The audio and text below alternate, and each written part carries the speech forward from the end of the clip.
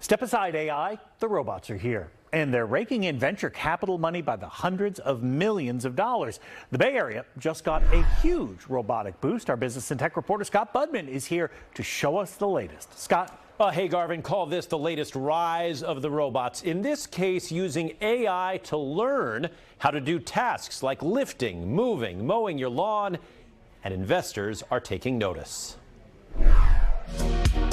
It's sleek and comes with a big bank account.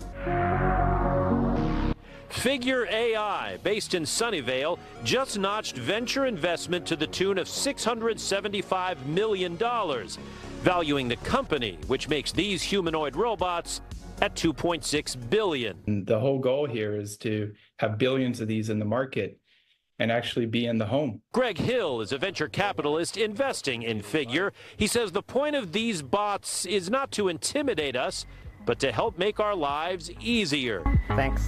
We're all very busy. Imagine a robot doing your dishes, washing your clothes, looking after your kids, safety, watching your house. It's kind of like endless possibilities. It's AI being unleashed into the physical world. Also in the physical world, electric sheep. Based in San Jose, this is also a helpful bot. So it's what happens when AI gets a physical body. Using AI to get smarter about mowing your lawn.